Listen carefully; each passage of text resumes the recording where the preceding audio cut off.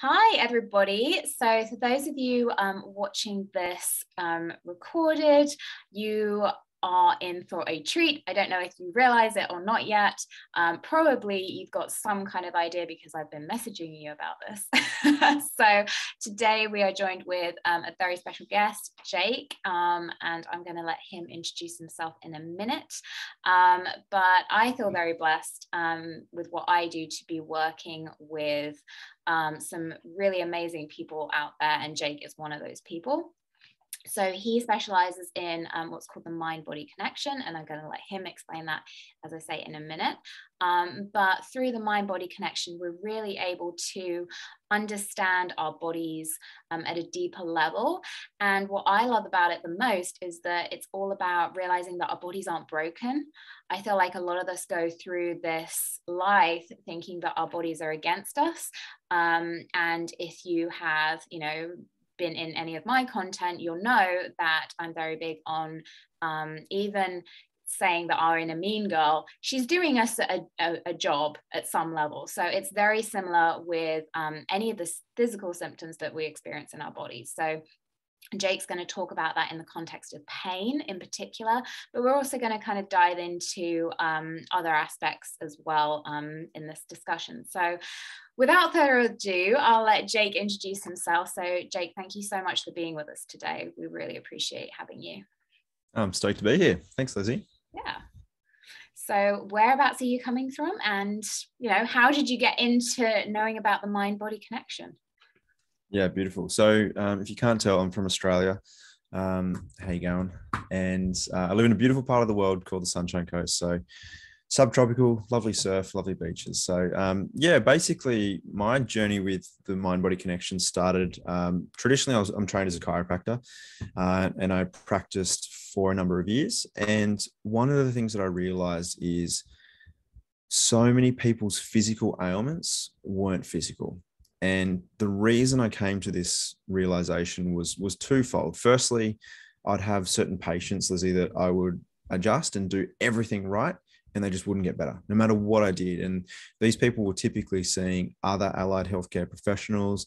They'd seen their doctors, they'd seen naturopaths, they'd seen physiotherapists, and they're often coming to me with as a bit of a last resort. And then these people still weren't improving or getting better. And so what that made me realize is that it wasn't anything that I was missing as such from a physical perspective, but I realized that a lot of these people were dealing with particular stressful events, and that's what was causing their body to adapt. And then secondly, I was dealing with the same thing, right? I grew up constantly injured. Like I would have injury after injury after injury after injury, and all of these injuries were basically out of the blue. Like they didn't have a real onset. I'd just wake up some mornings and I wouldn't be able to turn my neck or bend over. And despite having all of them, like as a chiropractor, you have mates who are amazing therapists in all different walks of life. And despite having access to all these incredible therapies, I still couldn't improve myself. And it was around this time that I actually discovered Germany medicine, which is, I like to call it the roadmap of the mind-body connection. And once I started to learn about this, I started to see that the reason that I hadn't healed, the reason I was still struggling with all these injuries, wasn't because of anything physical. It wasn't because of I wasn't stretching enough, or it wasn't because of my desk setup. It wasn't because of my bed. It wasn't because I was eating too much sugar. It was purely because I'd been through stressful events and hadn't dealt with them. And unconsciously, my brain was reliving them. And so once I was able to start processing that stuff at the level of the mind, that's when my body started to heal.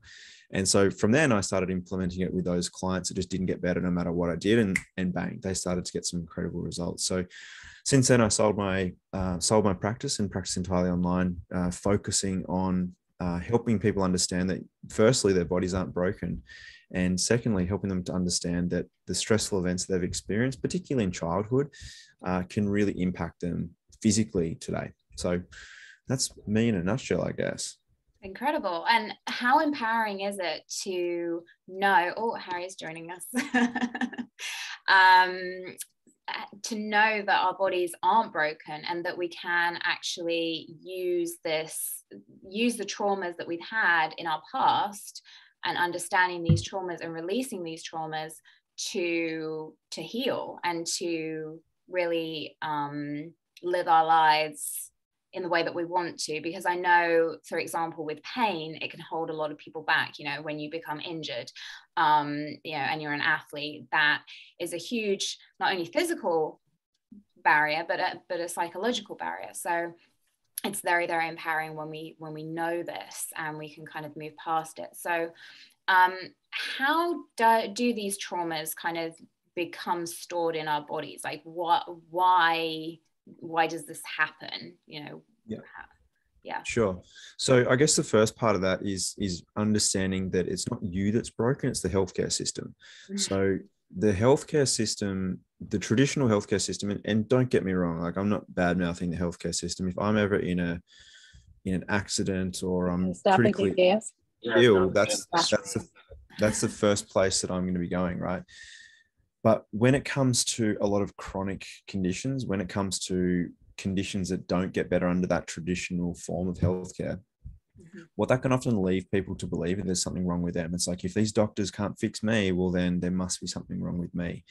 And that's just nonsense, because think about it. I think about this all the time, is you think about plants and you think about Mother Nature, and it's like, do you honestly think that Mother Nature, have you ever thought about how amazing the human body is? Like the way that we digest our food and blink and breathe and pump blood through our body and exchange nutrients. Like, it is such a complex, incredible system when you actually look at some of the details of it, that it's kind of ignorant to believe that Mother Nature is somehow making mistakes, that she somehow made us faulty or weak in some capacity. I just don't believe that at all.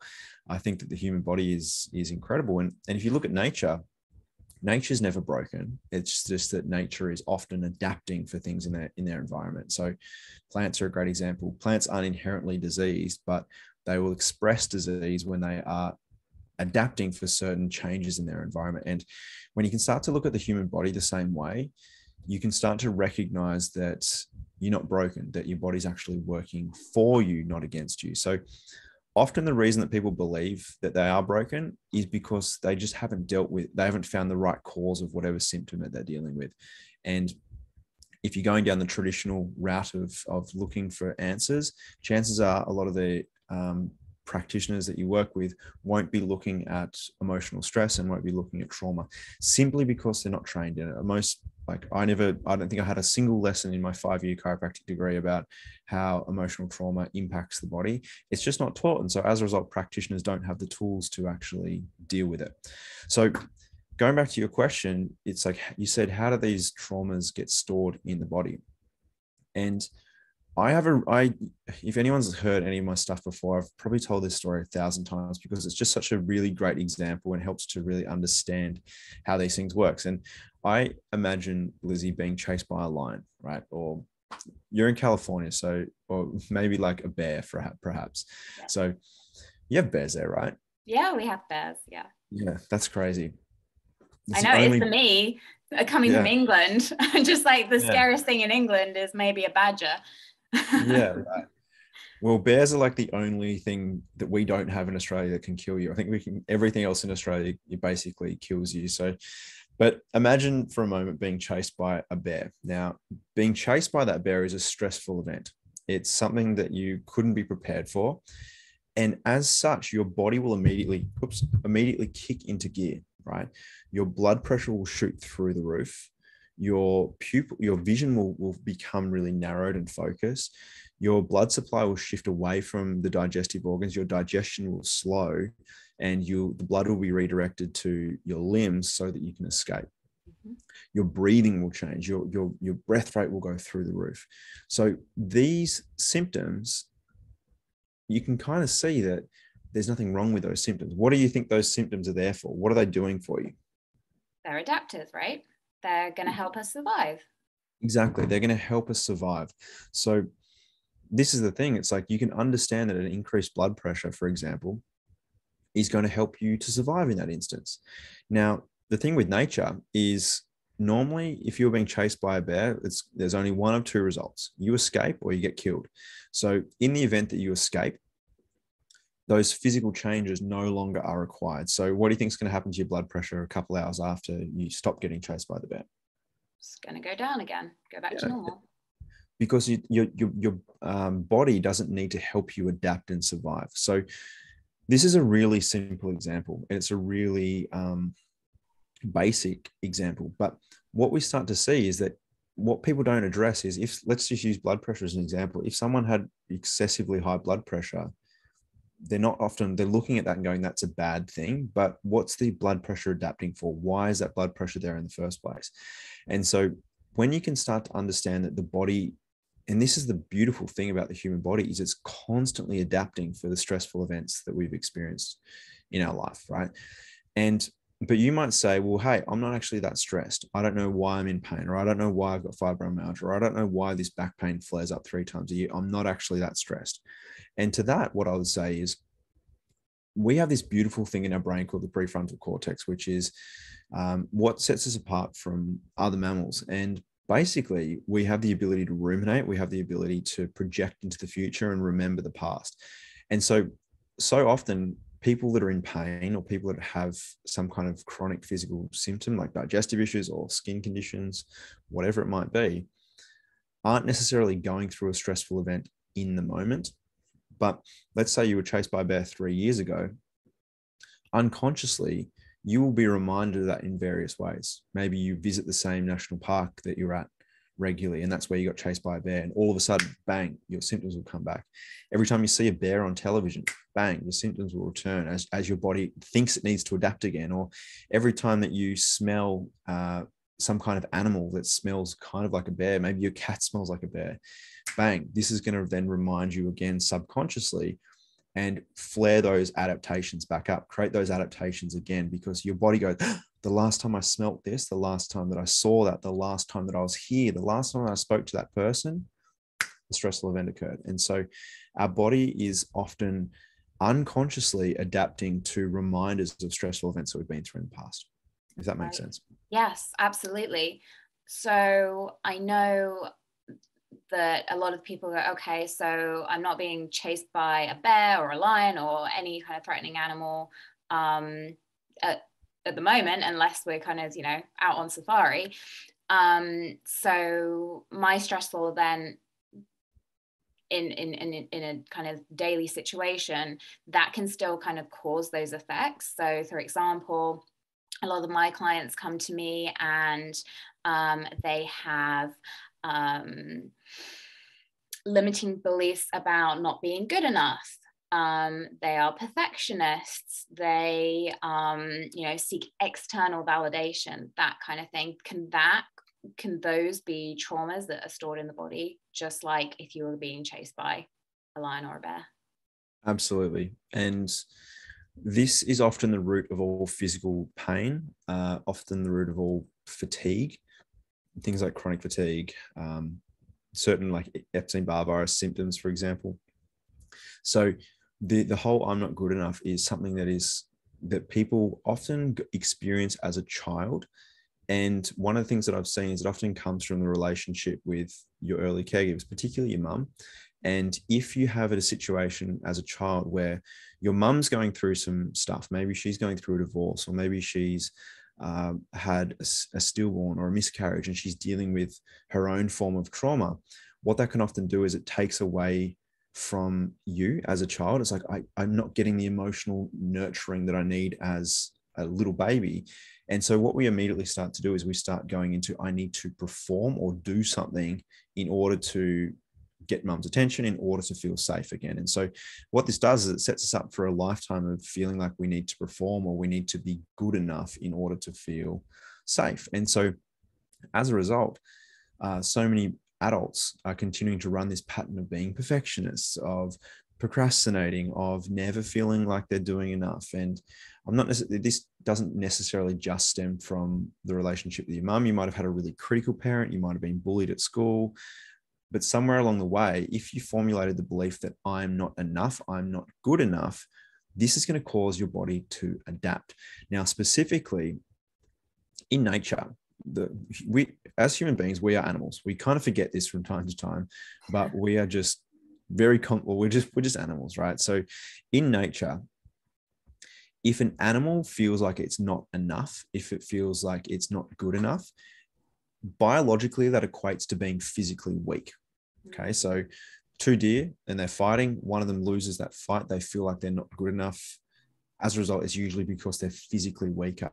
So the cool thing that your body does, right, is when you feel not enough, when you feel useless, when you feel like you're not good or you're not worthy or whatever it might be, your body's going to physically adapt and break down muscle tissue, and break down joints and bones and this kind of stuff.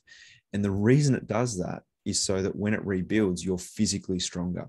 And so if you're physically stronger, it means that you no longer have to devalue yourself. You don't have to put yourself down. You can finally feel good enough. So in nature, being stronger equates to being good enough. And so what's happening is all the people, and this was my thing, unconsciously, I had the belief that I wasn't enough. I wasn't good enough. I was useless. I was worthless. And this was driving my behavior to push, perfectionism, all this kind of stuff. And as a result, this is why I was experiencing so much pain, because I didn't feel good enough. My body goes, okay, cool, let's make you stronger. And so you get all these adaptations in the muscles, the bones, and the joints that cause physical pain. And so this is where we see that actually stem from. I mean, I'm sure there's people watching this and going, oh, mind blown, because that's so relatable. I feel like there's so many of us who have had those types of experiences and can probably start to relate to, oh, this physical symptom that's been bugging me for years could be a result of that. So when I first came across your work, I started to consider the fact that when I was 22, I got diagnosed with osteoporosis in my lower back. And I got told that as a result, I would have weak bones and it wasn't something that you could reverse. And that felt very disempowering for me as a 22-year-old being diagnosed with a 60-year-old woman's disease. And so I started working out in the gym to try and build my bone strength. And as a result, I felt stronger. And when I went for my last bone scan, my osteoporosis had actually improved to osteopenia. So it's a lesser version of bone density degradation.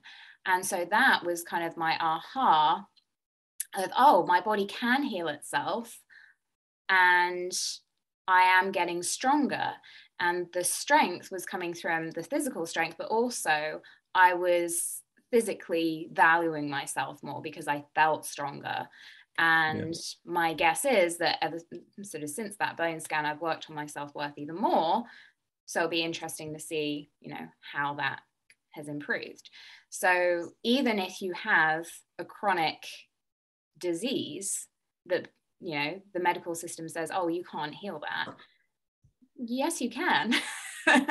It's maybe time to think outside the box and look at some of the emotional traumas that you are potentially storing. Where are you devaluing yourself? Where has that devaluation happened in the past?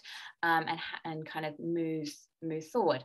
Now, for those people who are starting to think, oh, this is starting to make sense, but I don't know in the past where that trauma has happened. Like I can't recall a specific event or something where I've not felt good enough.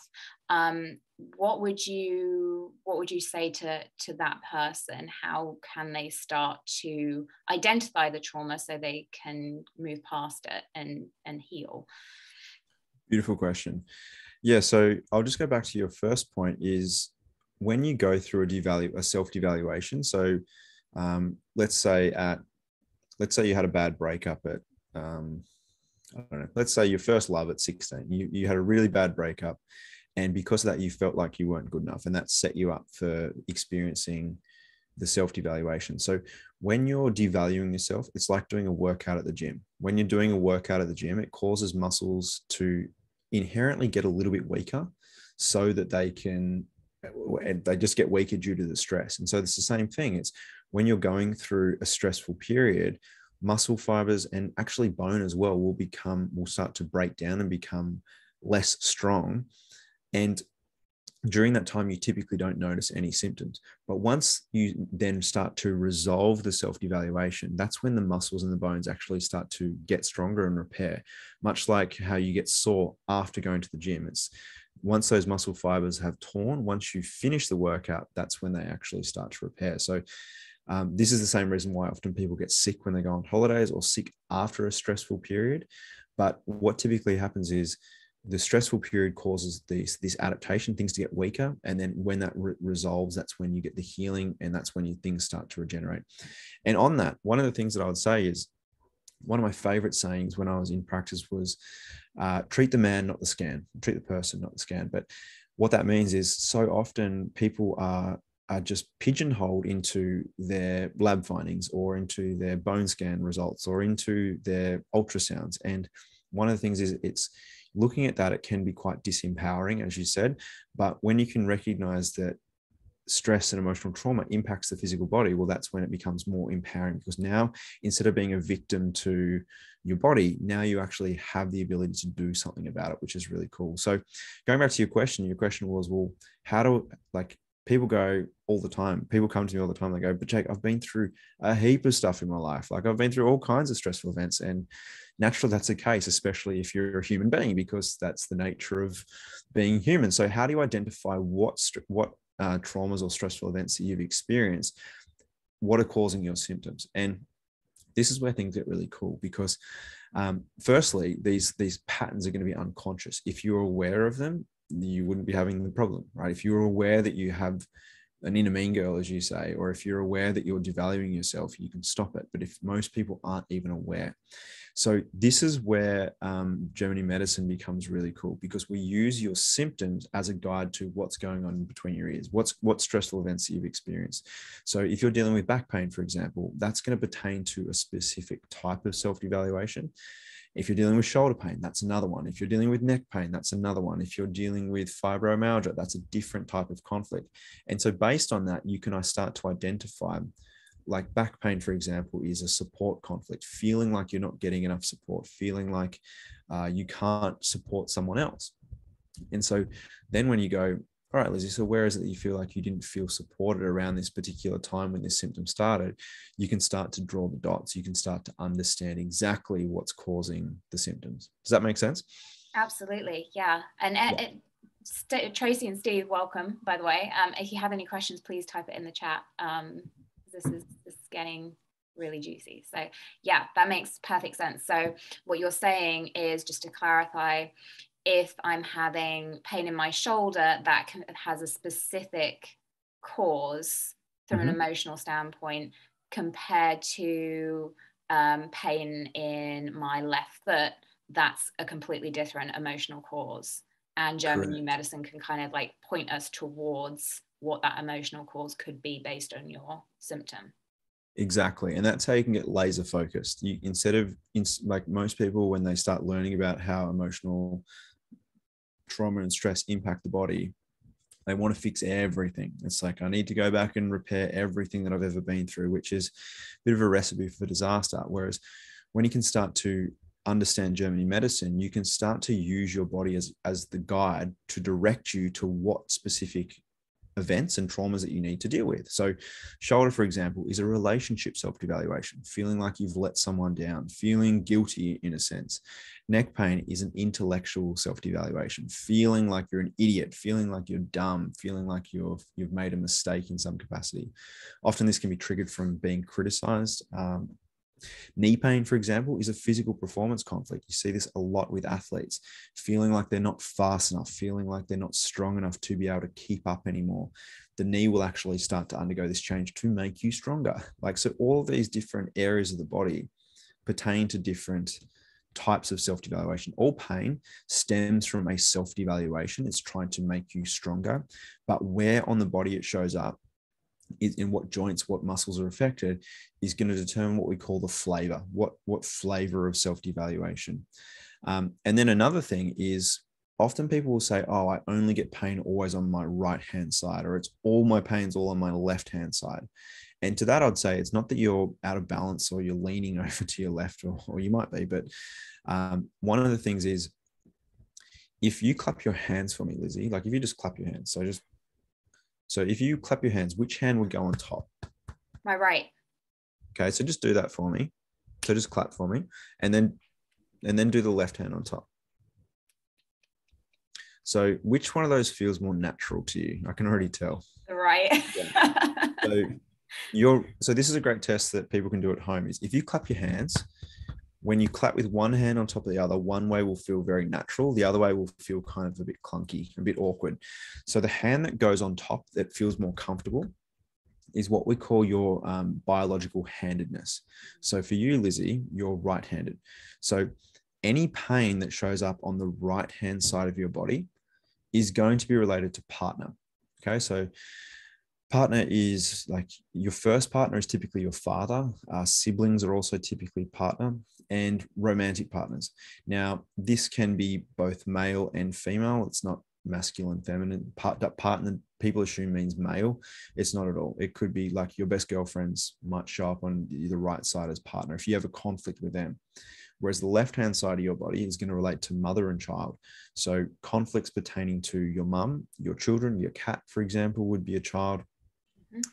Potentially your business might be a child. So that's how we can start to see. So if you've got pain on the left side of your shoulder, this would be a conflict that tells me this is something where Lizzie feels like potentially she's let her mum down or she's let her children down. So then we can get even more laser focused instead of going, it's not just a relationship self-devaluation where you felt like you've hurt someone or let someone down, but it's a relationship self-devaluation pertaining to your mum or your children. So we can get really precise with this stuff, and then when you say that to someone, it's like, where do you feel like you've let your mum down in the last 6 months? You go, oh my goodness, I forgot her birthday and she was really upset. Like this kind of thing. And then additionally, if the left hand is listening, if your left hand is more comfortable on top, the opposite is true. So the left side of your body pertains to partner and the right side pertains to mother and children. Wow. What a powerful tool. Like, yeah, it's so powerful, but also beautifully simple. Like, so simple. And once you kind of have that understanding, you can really drill down, right? So we were talking in terms of pain, but can you also use this concept in terms of things like weight gain, digestive issues? Some of my clients suffer from things like hypothyroidism. Can you kind of have that same language in other physical symptoms? So Dr. Harmer is the guy who discovered the 5 biological laws in German medicine. And how he discovered it was he actually got a cyst on his testicle. And basically he was working at the University of Munich as the head of internal medicine. And I can't remember how old he was at the time, but his son Dirk Harmer was unexpectedly shot and killed while he was on holiday. And obviously for a father, that's a horrifically stressful event. And a few months after the passing of his son, he started to develop this cyst on his testicle. And he goes, oh, that's really interesting. Like, I'm pretty healthy. I'm relatively fit. I eat well. I wonder if the loss of my son has anything to do with the growth on my testicle. And anyway, so working in a hospital, he was then able to interview all the other men in the hospital who had testicular cancer. And he's like, he kind of did what no medical doctor had ever done before. Instead of just looking at their scans and the lab reports and all that kind of stuff, he actually talked to them. And he said, hey, maybe in a bit more of an Austrian accent, but he said, hey, like, what's been going on? Have you experienced any kind of stressful events? And sure enough, what he discovered is all the men who had experienced testicular cancer and testicular lumps and cysts had been through some kind of loss conflict. Maybe they'd lost a child, maybe they'd lost a wife or a friend or a colleague or a pet. And so this is where Dr. Harmer started to piece this stuff together. And so from there, he was able to map out the entire body. He was able to look at all kinds of physical conditions and determine what kind of stressful event caused them. Wow. Going back to the testicle, what he discovered is that having this cyst on his testicle essentially gave him more testicle, which meant he was able to produce more testosterone and more sperm cells, which why would a man who's just lost his son biologically need more sperm and more testosterone? Because, right? That's right? As a man, that's how you pass on your genetics. You have children. Yeah. You've And lost so, a child. yeah, the loss of the child, his body goes, all right, well, I'm going to help you adapt so that you can replace that lost child. Think of it from a real biological perspective. So all kinds of conditions have been studied and documented through Dr. Hunter's findings. So you can pretty much name anything and we can dive into it a bit more. Like any kind of common conditions, I'll be more than happy to sort of chat to. But yeah, skin conditions, digestive issues, thyroid issues, weight gain, adrenal fatigue, liver issues, like the list goes on. You can literally, if it's some kind of chronic illness that you're dealing with that you haven't, that no one can seem to figure out, there is known causes in terms of emotional stress and trauma that cause your body to adapt in that way. So is there anything in particular that you'd like to discuss? I'm going to turn it over to my lovely participants here. So, Tracy, Steve, do you have anything? There we go. Hi, Jake. Spent my life as an athlete, much like you, throughout my hip in high school, playing soccer, and went through chiropractic and recovered. But now, many years later, I still deal with pain in that area. On and off. What would the lower back / hip pain correspond with? Yeah, so I threw my hip out playing soccer in high school. So often what happens here is, as I said before, when you're going through some kind of emotionally distressing event, the muscles and the tissues around the affected part of the body will actually get weaker. And so often what happens is if that tissue is weaker and you're going about playing soccer, for example, you're far more susceptible to actually throwing it out or injuring it. So I had the same experience. It's understanding that. So helping you to understand exactly what triggered that is really important. So the first question that I would have is looking at your handedness, like I talked about before. Is your right hand more comfortable on top? Is your left hand more comfortable on top? Now, if you can answer this, okay, Steve's on the chat, sweet. And so which hip does it pertain to? Is it your right hip or is it your left hip? And when you say hip, where do you mean? Do you mean in the front of your hip, in your groin, or do you mean like in your lower back? Is this easier? That's easier. Yes. I'm right-handed and it's generally in the lower right-hand side of my low back. So my hip was actually out of the joint. When I went to the chiropractor, one ball joint went up and one went down. I played on it like that for about a month or 5 weeks before I figured out what it was. Hang on, so you dislocated your hip and I doubt that you're playing on a dislocated hip. What do you mean? Essentially, is what they told me when I went in. He had me kind of, put your hands against the wall, lift a leg, and ball joint on one side went one way and the other side went the other way. Okay. So if you can stand up, point to the pain where you get it, that would be much easier if we can have it. It's generally right through here. So. Okay, cool. Can you feel it right now, Steve? Like if you bend backwards or something, can you make the pain kind of flare up a little bit? No, I mean, day to day, it's generally fine. Longer car rides, certain days sitting or laying in bed for more than 7 or 8 hours of sleep, it'll usually wake up tight or sore or that type of thing, and it'll just randomly pop in. Yeah. Okay. So this is so for you're right-handed. It's on your right-hand side. So this conflict is going to pertain not to mother or child, but to partner. So partner is basically anyone who's not your mum or your kids. Okay. So, and that particular area I'd classify as lower back. So hip stuff is more, when people have hip pain, it's usually like really in the front of their hip, like almost in their groin region. So that would be what we call a lower back conflict, which is a support conflict. So how we'd go about this, if I was working with you one-to-one, is I'd be going, okay, so you threw your hip out when you were in high school. So what age was that specifically? Probably 17. Yeah. Okay, cool. So 17. So what this tells me is that you likely experienced some kind of conflict around that time that you were 17, probably a little bit before, which caused the tissues to actually weaken, making you more susceptible to injury. Because I'm assuming, like being a fit guy, it's like 17-year-olds don't just throw hips out typically, right? So what I'd be looking at there is going, around that time, around 17, around 16, where was it that you experienced an unexpected and emotionally distressing event where you felt as though you weren't getting supported, you weren't being looked after or cared for? Okay. I mean, it's high school at that point, so there's a lot of that, but yeah, I'd have to dig in on that a little bit. Yeah.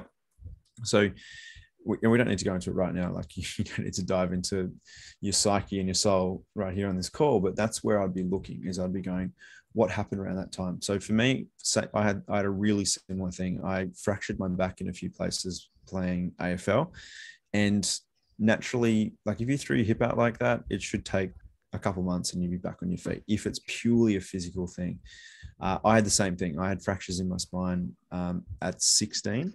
And what I figured out mine was also to do with partner. Mine was to do with, like, the first girl I ever fell madly and deeply in love with basically left me for another guy. And so I felt unsupported by that. And that's what triggered all this change. It wasn't until I was like 27 that I figured that out. And that's when I finally was able to get rid of that pain. So I'd be digging around there and going, where was it that you felt unsupported by a partner? It might be like a romantic partner. It might be a friend. It might be your father or siblings.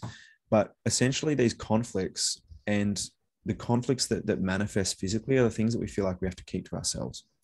The things that we feel like we can't talk to other people about. Like, I felt silly talking about that situation with my friends or with my family. I felt like, oh, I just need to get over it. These are the things when we internalize things, these are what are typically the conflicts that manifest physically. Now, on top of that, Steve, so once you identify what that event is, then you've got to start to understand that your body's actually working for you. Because so often what happens is, when you go to a physio or a chiro or a doctor and they take scans, they put the scans up and they go, oh, look here, this is the problem. This is why you have this pain, which is what we're trained to do, right? But what that does is it sets you up for a lifetime of a belief that there is something wrong with my hip. There is something wrong with my back, with my body, because I saw it on a scan. Okay. Now, what then happens? You have the belief that my body is broken, my body is weak. What do you think your brain is? What do you think your brain's going to do with that thought that my body is weak? What's it going to try and do? Make it stronger. It's going to try and make it stronger. And you're a fit guy going to the gym. In order to make a muscle stronger, what do you first need to do? Break it down. Break it down. So what happens is, when you have this belief that there is something wrong with my body, or my body is broken, my hip is screwed, whatever languaging that you use, your brain hears that and goes, okay, Steve, let's make it stronger for you.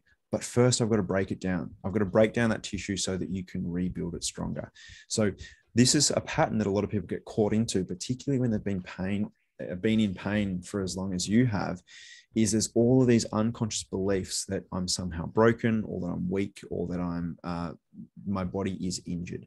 So when you're able to really identify what that root cause was, what the first trigger or the stressful event was, once you can do that and start to process through that, you actually start to feel a bit better. And then once you feel better, it tells you, and it gives you this confirmation that you're not broken, you're not screwed, that your body's actually working for you, not against you. So that would be where I would start with that is it's going to be related to partner. It's going to be likely a support conflict. So feeling like you're not getting support. My example is a great example. Or potentially the other way around, feeling as though you couldn't support or look after someone. So, made up example, imagine your father was unwell and you felt like you couldn't look after him. You couldn't do enough for him to help him.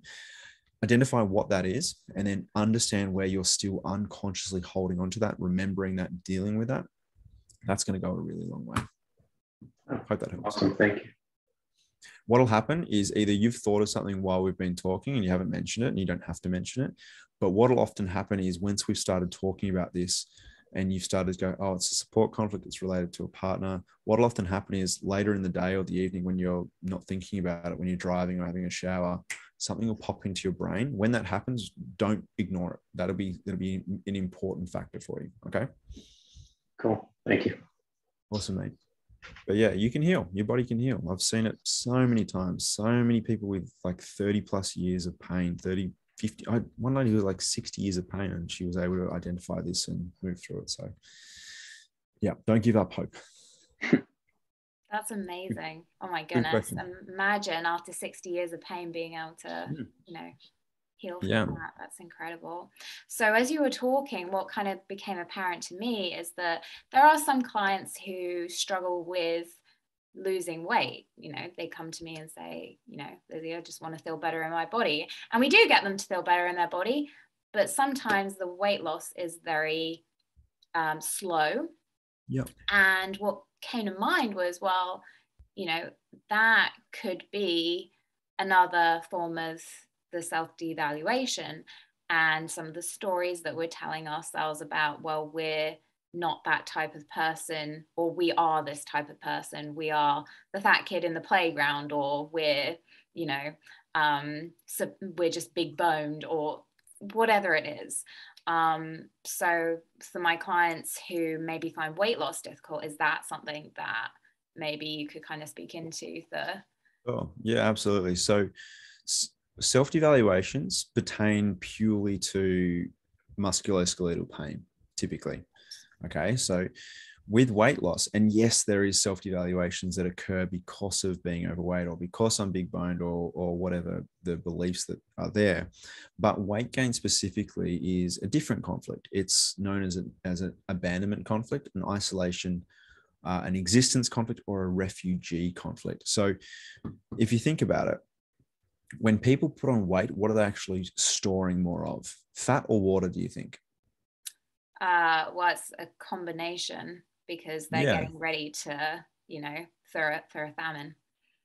Yeah, so often it's what we actually see is water gets stored, and often that gets stored in fat cells. So what happens is when an individual experiences an unexpected isolation, so maybe being forced to, like, you could have experienced, you haven't, but you could have experienced an abandonment conflict by moving to the States, for example, and not being able to go back and see your pack or your family.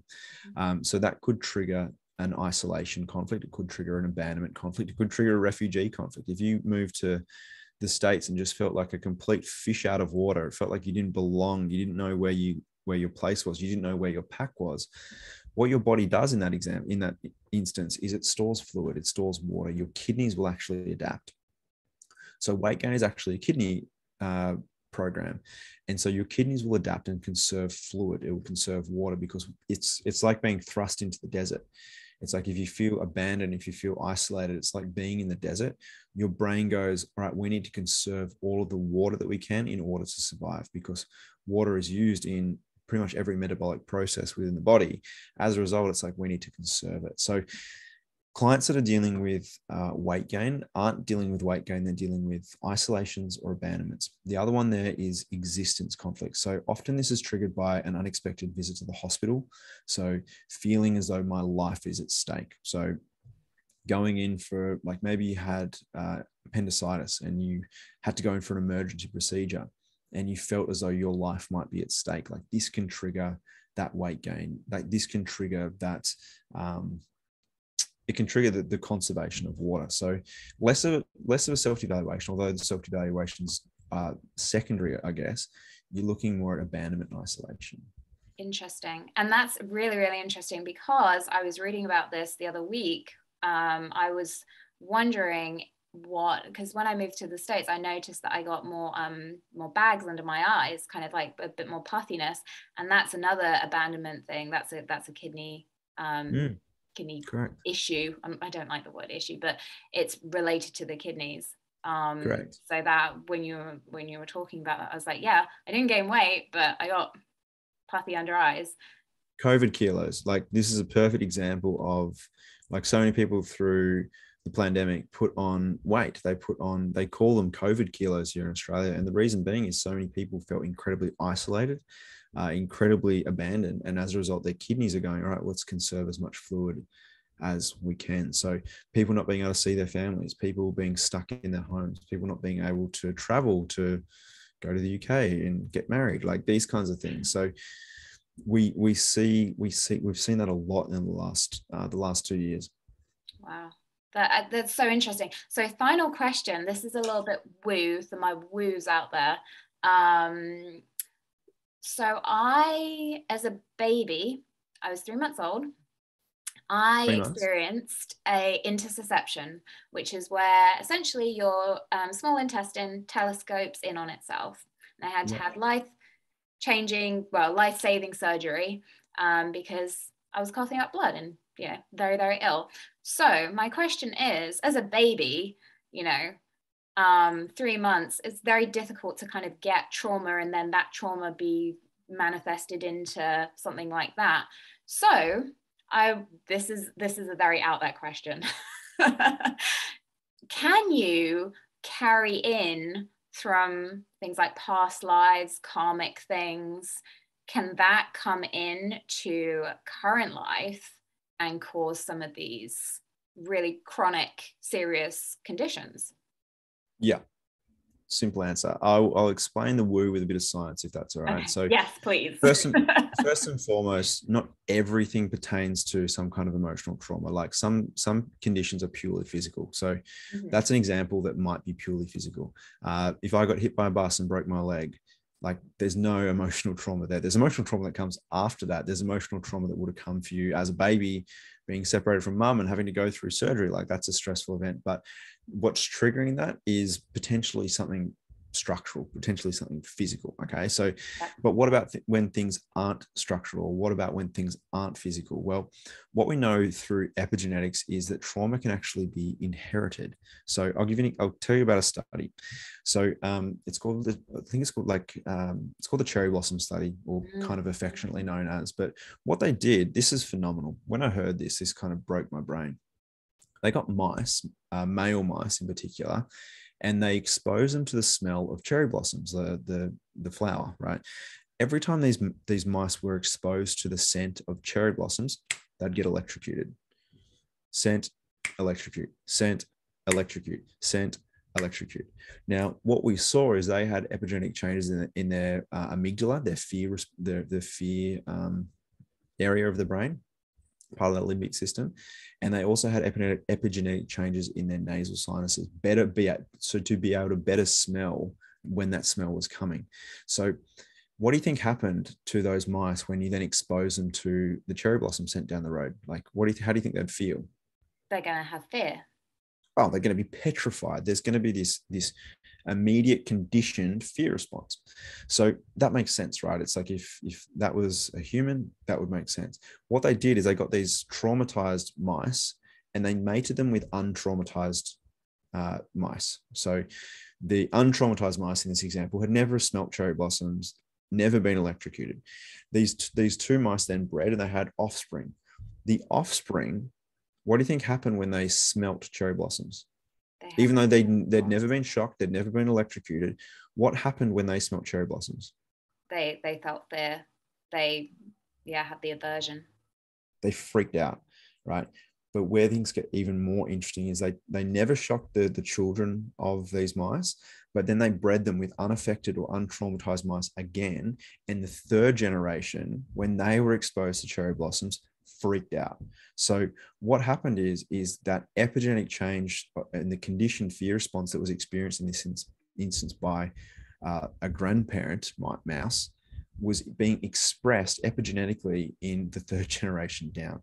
So what often happens, and if you want to read more about this, Mark Woolen, It Didn't Start With You, brilliant book. But if understanding how this plays out into our own lives, is so many of the people that I work with come to me and they go, I just feel anxious, I just feel stressed, I just feel X, Y, Z, and I don't understand why. And so often what they'll often say is, Jake, I haven't been through any major trauma. Like my childhood was great, this was good, blah, blah, blah. But what is often the case is they're expressing a fear response to something that isn't theirs. And that study has actually been replicated in humans. We've seen that it was actually done in Sydney, Australia. They didn't electrocute men and breed them, but they saw the same epigenetic markers in the sperm. So they could recognize that this was being transferred from one generation to the next. So if this is the case, it's like if you don't have if you haven't necessarily been through any major trauma, but you still feel, I'm going to use the word traumatized, if you still feel on edge all the time, chances are it could be an epigenetic response from either your parents or your grandparents, which is, I think, wild. And opening up people to this is huge. Like, so much of the stress that you see and experience is often coming from someone in your lineage. And so this is really cool. And one of the things that's really important with that is, like, Holocaust survivors, when the trauma that gets passed on through generations isn't spoken about, and it isn't dealt with. So Holocaust survivors went through some of the world's worst atrocities in history. There was no possible way that they could have processed that trauma. They just didn't have the abilities or the space to do so. They would have just been living in a constant state of fear and stress for the rest of their lives. But then the third generation down, all of a sudden their life is starting to be a bit more spacious. It's a bit more carefree. It's a bit easier. The stressful events aren't really as intense. As a result, this is when those traumas actually start to be expressed, because now the grandchild, for example, has the space to actually deal with what the grandparents or the parents couldn't deal with. So I hope that answers your question. That really does. That's so interesting. It's so, when we had that opening of, all right, now it's time to break things down so that we can heal, that's when things get expressed. Yeah. And so when you can recognize that, oh, I'm carrying something of my mother, or I'm carrying a fear of my grandmother or my grandfather, you can almost give it back to them and go, oh, I don't have to worry about this. Or you can process it. You can do whatever you want to do with that. But that's really empowering to actually understand why you're getting unconsciously triggered or stressed or anxious to stimuluses that are otherwise safe.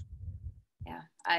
And you can sort of give that back with love and compassion and say, it's your fault. It's no one's fault. They were in the situation that they were in, but you can say, okay, well, that's not mine to, carry. So I can also give that back to you. So. And you're not burdening the parent by giving it back. Or the grandparent. It's just about freeing yourself from that. So I'll give you a contextual example. I used to get really scared when other people were driving. Like I would be a bit of a control freak. I'd be like, I don't like being a passenger in other people's cars. Completely fine now. But I was going, why am I so stressed about being a passenger in a car? Like, my mates are good drivers. The people that I'm with are safe and drivers have never had an accident. Why am I so I would get stressed. I'd be sweaty driving with someone else. And then what I realized is, once I started learning this work, I go, all right, who else felt the same way? And I was like, oh my goodness. My mum, when she was about 16, was in a fatal car accident. She was I think she was the only person to survive. She lost like 3 of her friends in an accident, which was horrific, right? And I recognized in that moment that I was actually experiencing the same stress that she would have felt. And I realized that it wasn't my stress. It wasn't my condition response. It was actually something that had epigenetically been passed down to me. So learning that was really empowering, because I could start to go, okay, every time I get in the car and I'd start feeling stressed, I'd be like, it's okay, I'm safe, it's not mine. And acknowledging what my mum went through is also a really big part of helping me to release that, so that Lizzie, you and I could go for a drive now and I wouldn't be getting too sweaty. Well, you probably would, because I don't have my driving license. I'm just going to say that. Probably don't want to get in a car with me just yet. But yes, I know what you mean. And that, like, everything that you've discussed just feels so empowering. And I feel like I hark on about the diet industry and how it is very disempowering, but you probably feel the same way about the medical industry in general. And what I think is great about what you do is that you are giving back people's power. You're giving them the tools so that they can heal, even if other things haven't worked traditionally. So thank you for that. It's the reason why I do this stuff is because when I was younger, I didn't realize I gave away all of my power to people in white coats, because I thought that they knew more than me, and I thought that there was no way that I could heal. There was no way I could do this myself. But when you have an actual simple framework to understand how your body works and how your body adapts, all of a sudden you do have the ability to start overcoming some of these chronic conditions that haven't shifted. So it is a much more empowering way to live, and it's a lot less fearful because you don't have to worry about your body. It's like, people might call me ignorant and negligent, but it's like, I would say, like, if I'm dealing with some kind of like pain, or I don't panic. Like, I'm just like, oh, I must have gone through a conflict. Let's figure out what it is and let it go, instead of panicking and working myself up, which only creates more problems and more adaptations in the body. You can actually end that like fear panic spiral that often occurs, which actually is a much more conducive place to helping your body heal as well. Yeah, and it just have ripple effects as well. So it's going to help you with your sleep, which is also going to help you heal. It's going to help you just, have more inner peace, as you say, which is also going to help you heal. So it's such a domino effect. So it's incredible. So thank you very much. I really want to honor your time. So I think I'm going to finish it now. But before I do, where can people keep in contact with you? Where can they reach out and find out more? Because I'm going to be reading more into this, so I know other people will want to too. Yeah, sure. So the best place to reach me is probably Instagram. My Instagram thing is Jake_Currie, CRRIE. So if you have any questions, or if you have any comments, or what your biggest takeaways were after this listening, I'd love to hear it. If you want to learn more about this work, I actually have a program teaching you how to eliminate pain yourself, understanding the process to move through that. And you can check that out at thepaineliminator.com. I have a free training there which goes into more detail about how this stuff all works, how you identify things, and how you can start to heal yourself. And then we also have a program for people that want to get out of pain, which is called the Pain Eliminator, which if you want to know more about that, just message me and I can send you the details. Additionally, if you're a practitioner, if you're a naturopath, or if you're a chiro or an osteo, or you work with clients, I actually teach practitioners how to implement this work with their own people as well. So all those ways, I'm happy to be here and be of service and help you. But if you have any questions, feel free to reach out. That's incredible. Thank you so much. And Tracy says, thanks, Jake. This is no worries, super guys. Interesting. So when I repost and share this recording, I'll also share the links that you have just mentioned. So perfect. Just want to say thank you so much again for your time. I really appreciate you. And I think what you're doing is absolutely fantastic. So thank you, Lizzie. Right back at you. Thanks. Take care, everyone. Have a great evening, or day, I should say, in Australia. Take care, everyone. Thank you. Thanks, Lizzie.